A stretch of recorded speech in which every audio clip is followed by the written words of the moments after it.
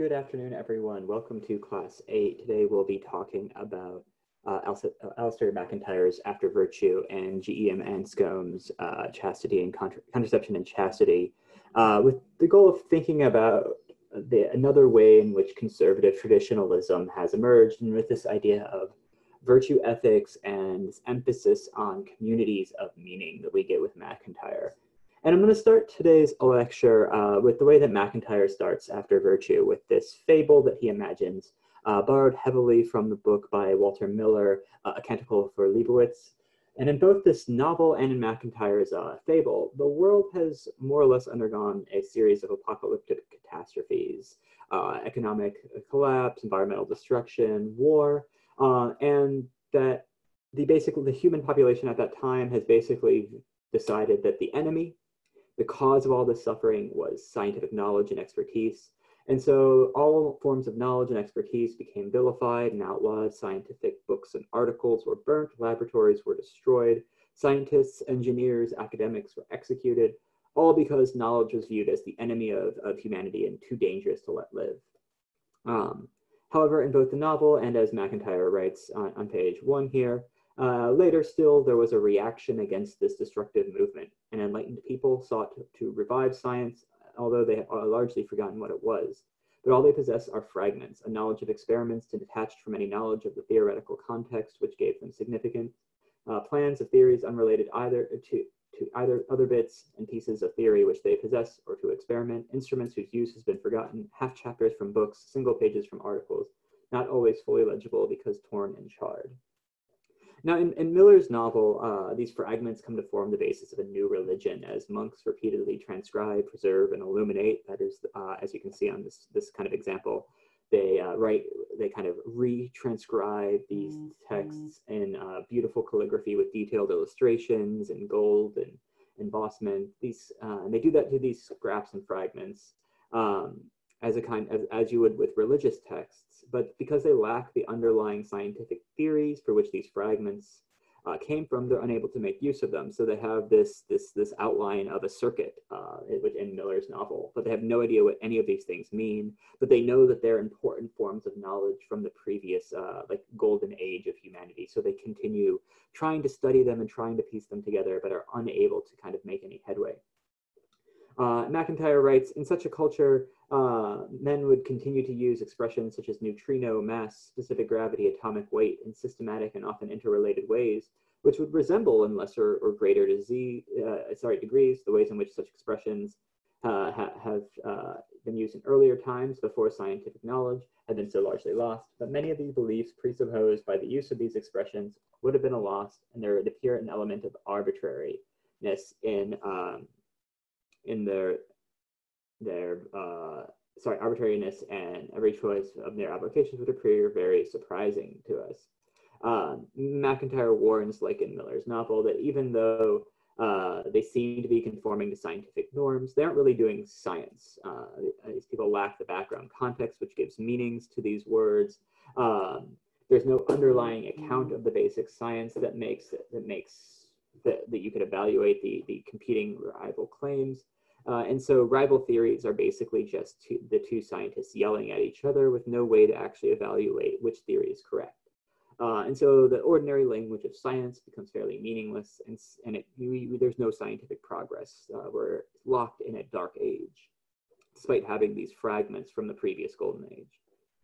Now, for MacIntyre, the purpose of this fable is to that while this world may be hypothetical with respect to the natural sciences, he thinks that it's an accurate way of understanding morality. He writes on page 2 that the hypothesis which I wish to advance is that in the actual world in which we inhabit, the language of morality is in the same state of grave disorder as the language of natural sciences in the imaginary world I have described. What we possess in this view, if this view is true, are fragments of a conceptual scheme, plans which now lack those contexts from which their significance derived. We possess, indeed, simulacra of morality. We continue to use so many of the key expressions, but we have largely, if not entirely, lost their comprehension, both theoretical and practical, or morality. That is, we've lost the original contexts and frameworks that gave meaning to our moral language, but we still continue to use terms like good, bad, just, unjust, virtue, vice, in our ordinary political and moral discourse. But because these are just kind of scraps, according to MacIntyre, from a tradition that we've systematically destroyed, we just use this language of good and bad, moral, immoral, to dress up our subjective preferences. This is what he later in the book calls emotivism. We use the language of justice or morality in politics, but we're simply using these terms to justify our pre-existing beliefs without any sort of anchor or any sort of like authority that could allow us to evaluate what justice actually means. And so for MacIntyre, we have moral debates such as those over reproductive justice, racial justice, queer rights that seem irresolvable, and there's no arguments that either side can give that can be persuasive to the other. And this is because we've lost the unifying reference to our moral vocabulary. As he writes on page 8 of the book, which was not assigned, it's precisely because there is in our society no established way of deciding between these claims that moral argument appears to be necessarily interminable. From our rival conclusions, we argue back to our rival premises, but when we do arrive at our premises, argument ceases, and the invocation of one premise against another becomes a matter of pure assertion and counter-assertion. Hence, perhaps, the slightly shrill term of much moral debate. And so MacIntyre's project, and Anscombe's project as well, we'll talk about G.E.M. Anscombe as well, is to identify the original context of our moral language and the cause of that elimination that gave it meaning. Unsurprisingly, given our course themes so far, he identifies the Enlightenment as the cause of the elimination of the tradition that gives meaning to our moral language, arguing that the modern self has lost the traditional boundaries provided by a social identity and a view of human life as ordered to a given end.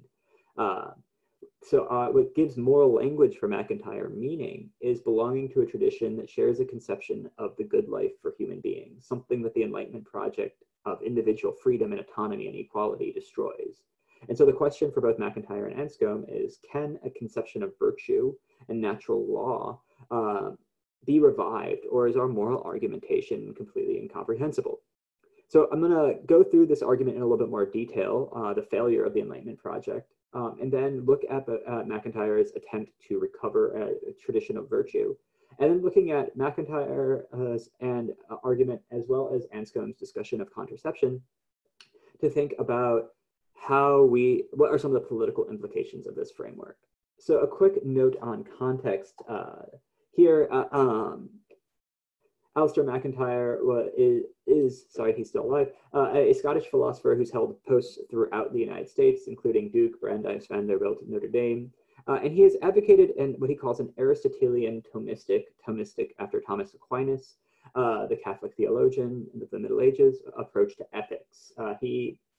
His goal is basically to revive an Aristotelian account of virtues in which the goal of human life is to perform virtuous action. And he thinks that Thomas Aquinas' development of Aristotle's philosophy and to make it compatible with Christianity was more or less right. He said said in interviews that he converted to Catholicism in his 50s, basically because when he was unable to refute Aquinas' arguments. After Virtue is his most important contribution to philosophy, and we'll talk about it. But other works, including 1988's Whose Justice, Which Rationality, continues the argument of After Virtue to explore rival traditions of ethics, and his 2001 book, Dependent Rational Animals, attempts to ground this argument for virtue ethics in the nature of human beings as biological creatures. MacIntyre is most well known in political theory as a part of the communitarian critique of liberalism, associated with people like Charles Taylor, Michael Sandel, and Michael Walzer. And this was a form of argument in political theory that was popular in the 80s and 90s as a response to John Rawls's revival of liberalism in a theory of justice. And the communitarians argued that liberal individualism had an inadequately social conception of a person, that it was too atomistic, too isolated, too individualistic, that human beings aren't just social creatures, but that human flourishing and the good life is only possible within thick contextual communities, which Rawls's liberalism and its thought experiment of the veil of ignorance denied. Gertrude Elizabeth Margaret Anscombe, who is also a key figure in the revival of natural law and virtue ethics and philosophy, was born in Ireland to British parents in 1919, as her father was stationed in Ireland as part of the Welsh Army during the Irish War for Independence. In high school, she converted to Catholicism before attending university at Oxford and graduate school at Cambridge. She went to Cambridge as a graduate student to study Wittgenstein's lectures on philosophy, and continued to work as Wittgenstein's pupil, and earned a research fellowship at Somerset College, Oxford, and then a lectureship at Cambridge. While an undergraduate, she publicly opposed Britain entering World War II, and while a research fellow at Oxford, she opposed the university granting President Truman an honorary degree, calling him a mass murderer for using nuclear weapons. So she was not afraid to kind of get involved in controversial political questions. She famously debated C.S. Lewis at Oxford, the Christian apologist and children's fantasy author. Their debate was over the nature of miracles, and her argument was so compelling that it forced him to rewrite a chapter of his book on miracles when it was republished. She's most well known in philosophy as her translator of Wittgenstein's works on the philosophy of language from German into English. And Wittgenstein actually selected Anscombe himself to do this work. And her most important independent contribution is her 1957 book, Intention, which attempted to give an account of human action and agency that tried to reconcile the different ways that we could use intending, both in kind of like a cognitive way of like you mean to do something, but also that you hope for something, that what my intention or goal, that there's lots of different ways that he was trying to figure out the different ways that we use this idea of intention. The reason why we're reading some of her work today is her work on what was known as analytic Thomism, or renewed interest in Thomas Aquinas and theories of natural law from the virtue of rigorous analytic philosophy. She wrote several decades before MacIntyre in Modern Moral Philosophy, and makes a similar argument, though it's significantly less well known than MacIntyre's After Virtue, and we'll talk about the similarities of those arguments in a second. So, MacIntyre provocatively titles one of his chapters that I had you read, Why the Enlightenment Project of Justifying Morality Had to Fail. And he characterizes the Enlightenment Project as that of providing a rational justification for moral norms. As he writes on page 52, that despite the differences between Enlightenment philosophers, they all believed in constructing arguments that would move from premises about human nature to conclusions about the authority of moral rules. We can think of Kant trying to ground moral laws on practical reason alone, or Rousseau developing a theory of political obligation from the state of nature. But MacIntyre thinks that this project was always bound to fail. Not only has failed in that we don't actually have a justified rational account of morality after several decades, several centuries of Enlightenment philosophy, but that there's a fundamental mismatch between what they think of human nature and their account of human obligation as morally binding. So what is that? Ethics for for MacIntyre, drawing on Aristotle, presupposes some account, this is a quote on page 52, presupposes some account of potentiality in act, some account of the essence of man as a rational animal, and above all, some account of the human telos. What this means is that ethical behavior is what allows human beings to realize their true nature. That allows them to move from humans as they happen to be, which is not necessarily virtuous, but to a virtuous and full and flourishing human life. This gets developed in Jewish, Christian, and Islamic traditions into this idea of natural law. And ultimately, the idea of ethics for MacIntyre, as he writes on page 53, is that to say what someone ought to do is at one and the same time to say what the course of action will, in these circumstances, as a matter of fact, lead towards man's true end, and that is to say what law ordained by God, comprehended by reason, enjoins. Moral sentences are thus used in this framework to make claims which are true or false. So essentially, we can evaluate the truth or falsity of moral statements, like murder is wrong, or you have a moral obligation to care for the poor, by comparing them to an account of humanity's purpose or ultimate goal as revealed by the divine law. And this shared idea that human beings have some sort of natural, essential nature and purpose as designed by God is what gives moral statements their meaning, that it allows us to evaluate, oh, is this action actually moral or not? Does this actually play a part in human excellence and realizing human purpose? But the Enlightenment makes a series of critiques against this general framework, against the conception of human nature as tied together in communities and united together to God and the great chain of being. The social contract theories of political obligation conceive of humans as individuals who only form communities through contracts. We're not naturally part of communities. Against the Platonic and Aristotelian idea that human wisdom and reason points towards the good life for humans, the Enlightenment has this very limited view of reason, that it is calculative. It evaluates the consequences of action, but it doesn't say which things are moral. And most importantly, the scientific revolution replaced this teleological conception of nature, that nature has an inherent purpose as an expression of the divine will, with this mechanistic account of nature. As he writes on page 54, they reject any teleological views of human nature, any view of man as having an essence which defines its true end. In doing so, they undermine the foundations of this conception of human beings as creatures in need of ethical education to realize their true potential. But they maintain the idea that moral claims are true or false. As he writes on page 60, the habit of speaking of moral judgments as true or false persists, but the question of what it is in virtue of which a particular moral judgment is true or false has come to lack any clear answer. Since the Enlightenment rejects the idea of tradition, of any predefined human nature, instead of favoring principles of autonomy and individualism and equality and religious freedom, there's nothing beyond any individual belief or preference that can prove or disprove moral statements.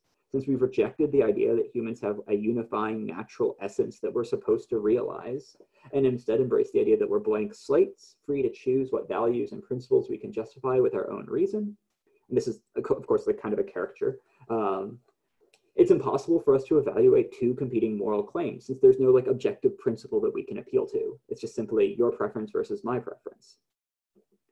And Anscombe makes a similar version of the argument. She argues, and this is on page 1 of Modern Moral Philosophy, that the concepts, this is the supplemental reading, the concepts of obligation and duty, moral obligation and moral duty, that is to say, and of what is morally right and wrong, and of the moral sense of ought to be jettisoned if this is psychologically possible, because they are survivals or derivatives from survivals of an earlier conception of ethics which no longer survives and are only harmful without it.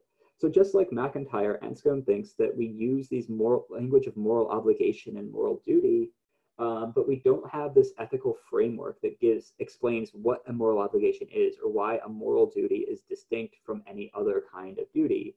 And for Anscombe, this idea of moral duty comes from the idea of a divine law, that it's the divine law, the moral law established by God, that provides the extra kind of binding force of moral obligations. But we've come to reject this idea of the divine law. We tend to, in our Enlightenment, post-Enlightenment, liberal, pluralist society, that we should not ground political and moral obligation based on any particular religious belief. But we still want to say that there are moral obligations. And so for Anscombe, again, we end up losing the roots that give meaning to this language of moral obligation.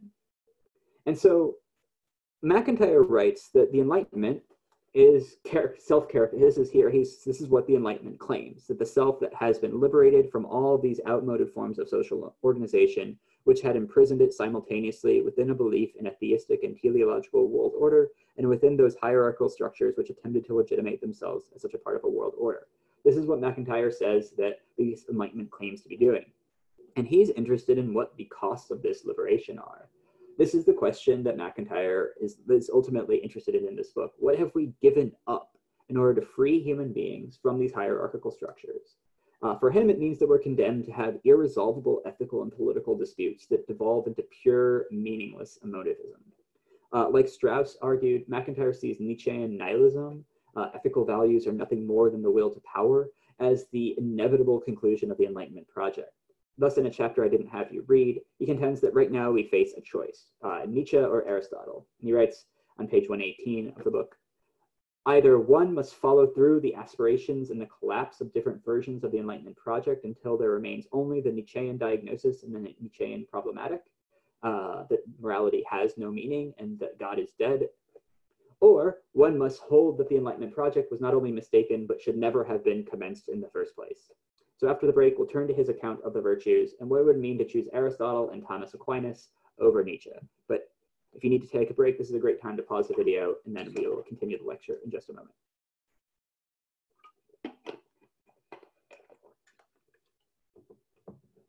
So MacIntyre spends much of the second half of After Virtue exploring a series of ancient traditions and accounts of virtue from Homer, Aristotle, Aquinas, to explore how moral concepts and language are rooted in different conceptions, rooted in these larger conceptions of what the world is, how the world fits together, and how human beings in their ideal form of life fit into the world.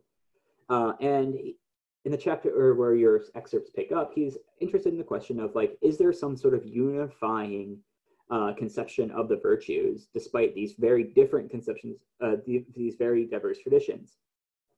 And his answer is that while they fill in this kind of schematic differently, they all have three structural features. That there's a background account of what they call a practice. That means that they understand virtues not as simply moral laws, but as practices. And I'll explain what practices mean in a second. The second, which I've already characterized as a narrative order of a single human life.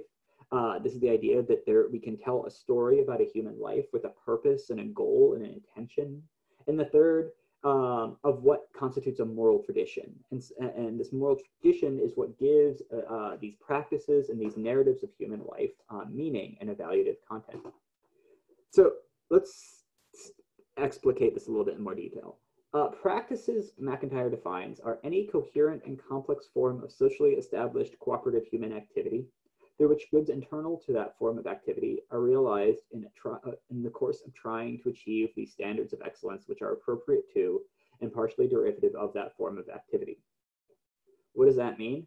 It means that practices are activities that are social and which their good is in and of themselves, that you engage in a practice not because of the external goods, the fame, the money, the social esteem or what have you that you gain from engaging in the practice, but that the act of practicing something is good, right? This is why you practice practicing music, right? That the act of practicing music is virtuous and good. But this also means that because these types of practices that MacIntyre is interested in are social, that ethics gets its meaning from its role in community values and relationships. So we can evaluate practices based on how well they are submitted, how well the behavior is submitted to the community standards of excellence and obedience to rules. That you have to submit to the norms of the community in the practice of a practice rather than your own individual preferences. You can think of the practice here like the idea of like a religious discipline in which you are kind of disciplining yourself according to some standards that are not simply your own free will in order to achieve some good. But for him, practices and traditions are also intergenerational relationships. He writes on page 194, the achievement and a fortiori, the authority of a tradition, which I then confront and from which I have to learn. That practices have meaning because they are intergenerational, because they are not made up in the present. Here you can think of forms of religious worship that date back centuries in which you enter into a practice based on the traditions of the past, not what you want to do now. And so MacIntyre thinks that if we think of the virtues as practices, that the authority of the virtues comes from their intergenerational nature. This is an alien idea, as he notes on page 202, to the modern self. But here the idea is that the become virtuous is not to achieve autonomy, to give ourselves meaning, but to submit ourselves to a practice that predates and will outlast us. But while MacIntyre notes that all virtues are practices, not all practices are virtuous. And what's missing here is the idea of the telos, or the purpose of human beings, which is not merely survival, but living a good and flourishing life. As he writes on page 219, the good life of man is spent seeking for the good life for man, and the virtues necessary for this seeking are those which will enable us to understand what more and what else the good life for man is. This is a quest for a meaningful life, that this is what we are all as human beings called to for MacIntyre. But this is not some sort of solitary existentialist quest, nor is it the emergence of autonomous individuals as it is for the Enlightenment. This is a quest that always takes place with others and always takes place in a community. We are born into communities that help give our lives meanings, and part of living the good life is navigating and contributing to those relationships.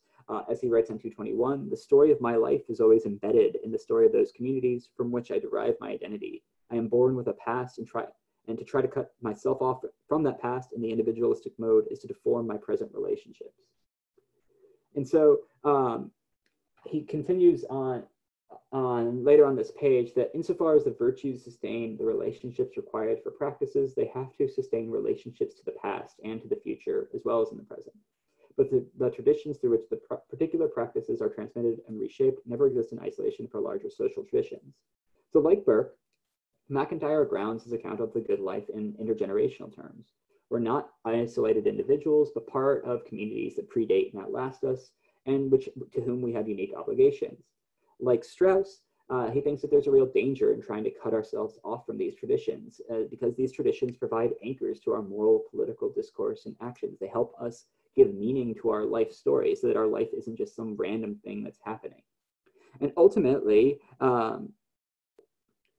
it is from these traditions that give our conceptions of the good life meaning, even though we can never choose these traditions that we're born into. Again, this kind of recurring trope from Burke. The attempt to free ourselves from tradition will always result in the nihilism that MacIntyre critiques at the beginning of the book. And he says on 225, unsurprisingly, it is the lack of any such unifying conception of the human life which underlies modern denials of the factual character of moral judgments, and more especially of those judgments which ascribe virtues or vices to individuals. So he looks around at the world and looks at the fact that we don't, he thinks, use moral language appropriately, that we're unwilling to kind of condemn or praise moral behavior. And he says that's because we're too afraid, we're unwilling to kind of make definitive value judgments on what the proper way to live a moral and human life is. And that's because we tried to free people from the superstitions of traditions and the arbitrary hierarchies of traditions, but in doing so, we've lost the ability to fit our lives into a bigger, meaningful story, that our lives are more than just a series of arbitrary decisions and actions. And he thinks that this is a necessary, not just a pragmatic argument, but this is a positive good of traditional accounts, because they are the only way that we can transform our lives and to give our lives narrative coherency. So much of this argument so far is admittedly dense philosophical argument about moral psychology, language, and morality. But since this is a class on political thought, what are some of these political implications? MacIntyre spends much of chapter 17 that I had you read, discussing debates over the meaning of justice and rival forms of liberalism in American political philosophy, such as Rawls' redistributive justice as fairness, and Nozick's libertarian conception of justice based on individual acquisition and property rights. The point isn't the specifics of that debate, but the conclusion that MacIntyre draws on page 252, that our society cannot hope to achieve moral consensus. Because liberalism rejects making any value judgments on different conceptions of the good life, it follows that liberalism itself can't settle these debates about the nature of justice or about any of the intractable debates that make up the politics of our culture war.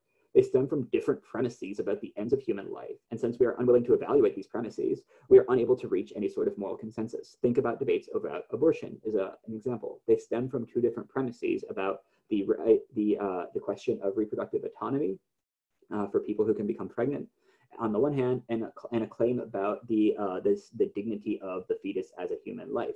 These are irreconcilable premises. You're not going to be able to convince one person to the other based on these premises, right? Thus, MacIntyre agrees from Marx for non-Marxist reasons that conflict and not consensus are at the heart of the modern social structure. It is, and not just that we live through too much of a variety and multiplicity of fragmented concepts, it is that these are used at one and the same time to express rival and incompatible social ideas and policies, and to furnish us with a pluralist political rhetoric whose function is to conceal the depth of our conflict. That we simply are doomed to this conflict, and we are unwilling to recognize it because we're so committed to this value pluralism of liberalism. MacIntyre's anti-modernism is thoroughgoing, however, as he concludes the chapter, modern systematic politics, whether liberal, conservative, radical, or socialist, simply has to be rejected from a standpoint that owes genuine allegiance to the tradition of virtues. For modern politics, itself expresses its institutional forms as systematic rejection of that tradition. MacIntyre here is not just rejecting liberal pluralism, but he also thinks that market economies are too individualistic and destructive of traditions, communities, and values. But he also writes that Marxism is an exhausted political tradition. In the preface to the third edition of After Virtue, he rejects the label that many critics have given him as conservative, contending that the conservative moralist is just the mirror of the liberal pluralist and is, quote, one more stock character in the scripted conversations of the ruling elites of advanced modernity. So he's critical of both modern systems of power that alienate individuals from each other, but he also believes that such systems of power are inevitable given our rejection of the tradition of natural law and virtue. So on the one hand, he's like progressive in what some respects, that he thinks that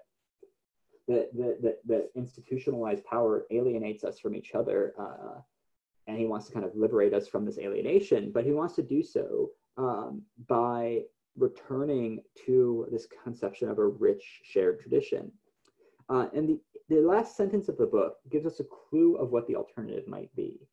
He says, what matters at this stage is the construction of local forms of community, within which civility and intellectual and moral life can be sustained through the new dark ages, which we now already upon us. This time, however, the barbarians are not waiting at the gates, but they are already been governing us for quite some time. And it is our lack of consciousness of this fact that constitutes part of our predicament. We are waiting not for Godot, but for another, doubtless very different Saint Benedict. He thus imagines the creation of communities of practice inspired by their own shared traditions and accounts of the good life. How this would work is completely undefined in After Virtue. Rod Dreher tried to take this idea in his book, The Benedict Option, which calls for conservative Christians to more or less opt out of the modern world and form monk-like communities organized around a new version of the rule of Saint Benedict. Maybe it's something like getting rid of pluralist nations like the United States and exchanging them for culturally homogenous, smaller communities of shared values. What's clear is that it's some sort of alternative to liberalism, capitalism, and modernity as a whole. And he hasn't really given us like what that politics would look like. And so another way that we can think of the political applications is to think of Anscombe's Contraception and Chastity, this essay that I had you all read. And I'm less interested about the specific arguments against contraception or the bizarre argument about intentionality that justifies why the rhythm method of birth control is moral, but hormonal birth control is not. But I'm more interested in the types of rhetoric and argument and conclusions that this account of tradition, virtue, natural law generates. So kind of using MacIntyre's language, we can think of marriage as a practice and chastity as a virtue. Anscombe's argument requires rethinking marriage and sexuality in the context of virtues, practices, and traditions.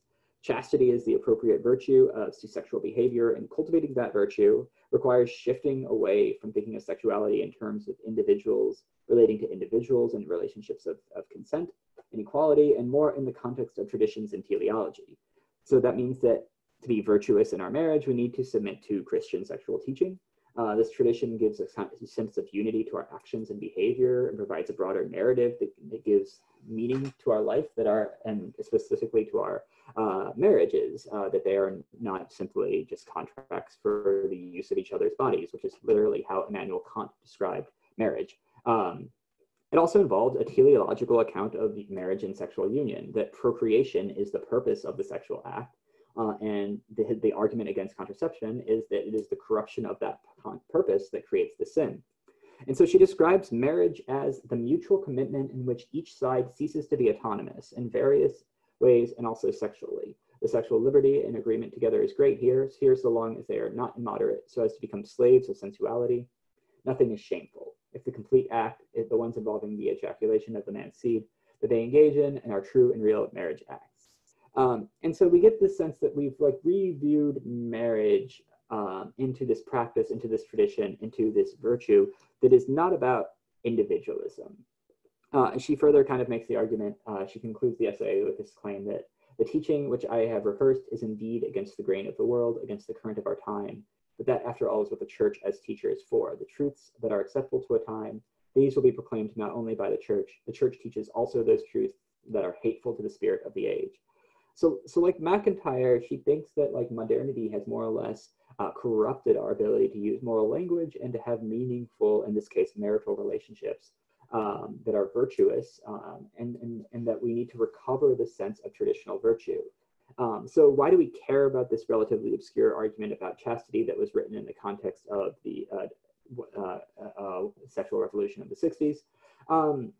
It points to a type of political argument that this approach to thinking about virtue and natural law can produce. It's not about giving reasons that are acceptable to everyone, regardless of your background commitments, but making arguments that appeal to those within the same tradition. It's deeply anti-liberal in this respect, but also in respect to the rejection of individual privacy and choice. Sexual ethics is not about individuals respecting the consent and autonomy of other individuals with whom they have sexual relationships with, but about the submission of both individuals to this tradition and to this natural law of sex that governs sexuality. And this would hold for other parts of our lives as well. Politics grounded on this form of thinking would not be one about individual rights, the social contract, or accountable government necessarily, but about submission to the community and self-discipline in accordance with community norms and standards. So some questions to consider as you finish the reading and before we have class this week. Are you persuaded by the kind of diagnostic argument that MacIntyre and Anscombe make, that the effect of modernity has had on our ability to make moral and political claims? Do you think it's possible to recover communities of shared practices and traditions in the modern world, whether they are the specific traditions that the Catholic traditions that both MacIntyre and Anscombe favor, or other forms of communities of shared practice? What would such communities look like? How would their politics function? How would they relate to others? And are there alternatives to the nihilism of modernity in which we're unable to reconcile moral and political arguments or give meaning to our lives that are distinct from this form of communitarianism? So that's it for today's lecture on MacIntyre, Anscombe, and virtue ethics. This wraps up our discussion of conservatism as traditionalism. And I look forward to discussing these texts with you in class this week in the discussion sections. So I'll see you then. Take care.